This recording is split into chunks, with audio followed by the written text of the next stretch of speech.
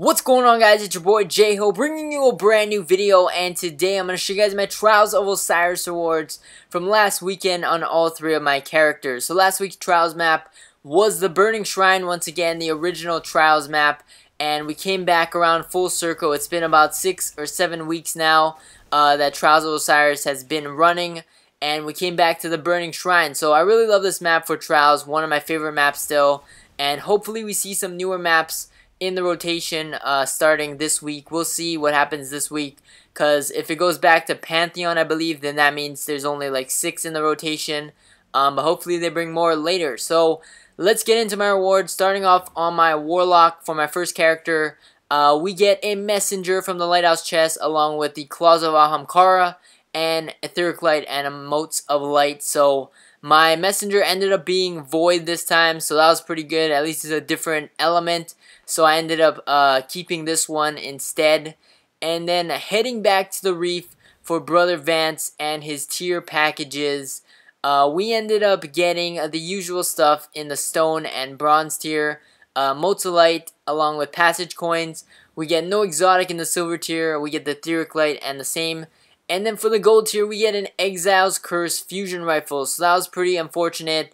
I've already gotten this in a Gold tier package before, and also he's sold it in the past, I believe. So that was pretty unlucky. Another bad Gold tier.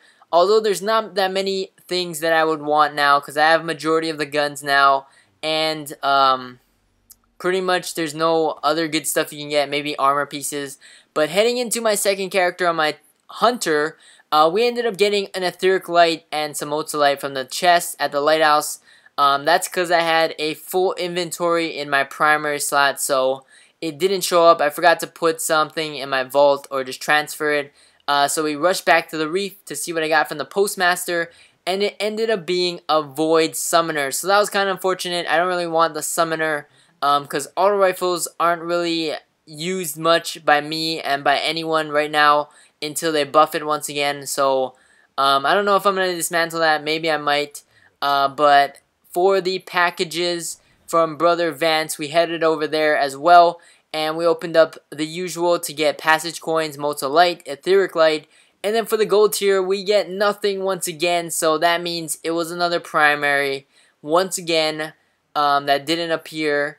And so I headed back to the Postmaster a second time, only to see another Summoner. So that was pretty ridiculous.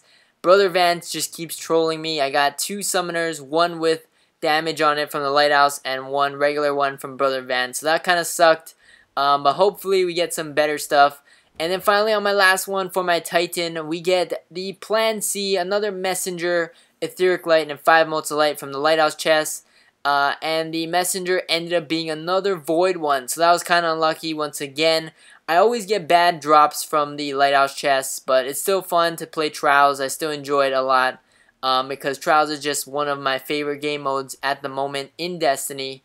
And then finally, going into the packages for Brother Vance, we get the usual Passage Coins and Mozolite from the first 2.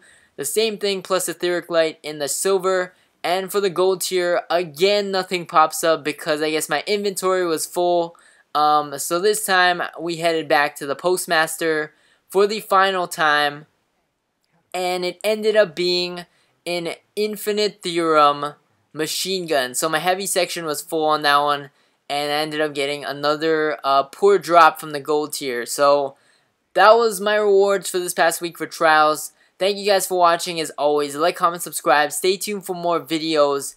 And I will catch you guys in the next one. Peace.